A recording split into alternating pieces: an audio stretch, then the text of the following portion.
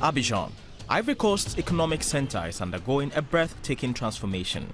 Construction sites seem to be everywhere, and there are new entire districts appearing too. The city now has over 5 million inhabitants. Nature is disappearing, while pollution permeates the city. Yves Landry Kwame is one of a growing number of people taking action to ensure a healthier Abidjan. In his environmental blog, he writes about the huge problem of littering. In this neighborhood, the rubbish dump has disappeared, leaving residents to improvise.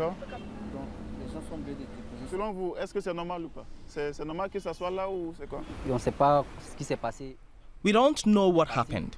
The container left, and now people have to come here because the place where they are supposed to deposit refuse is too far away. That's very annoying.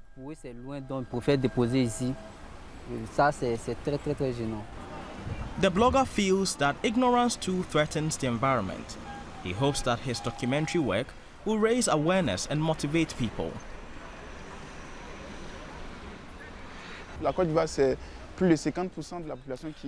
than 50% of the population of Ivory Coast is not really literate.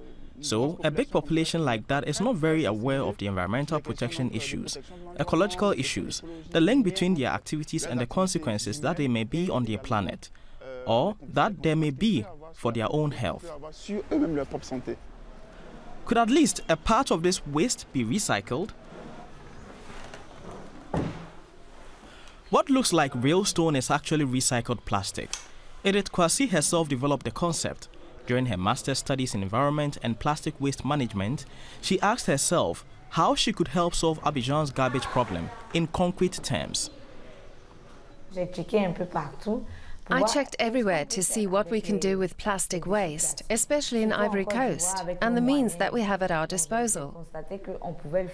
I discovered that there are physical products available, such as paving stones, bricks, and many other things, such as granules. And they are in big demand.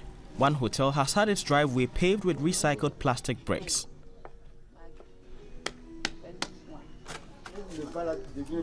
Edith Kwasi founded her own company in 2019, and now she has 7 employees. She's convinced that young entrepreneurs like her can bring about change in Abidjan. If other young people get involved in green entrepreneurship, we will be able to make Ivory Coast, and even our African continent, a world that works to reduce atmospheric pollution. It involves the ecological impact and promoting a green city and an ecological city. African cities will be at the forefront of climate disruption.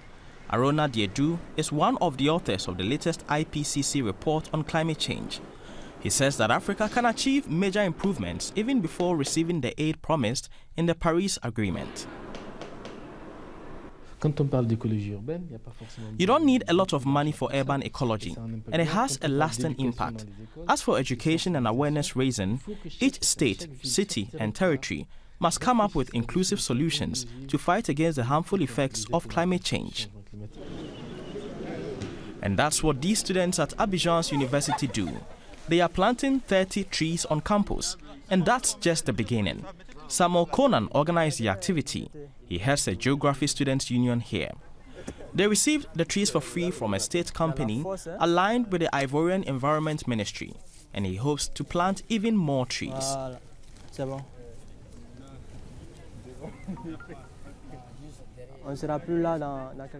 In a few years, we won't be here, but those who come after us should really be able to enjoy the same conditions that we did. The Kumasi district in southeastern Abidjan is a concrete wasteland. Now the mayor has started to re-green some avenues. Samuel Conan and Edith Kwasi see this as a good sign. They are not alone in their efforts for a greener city.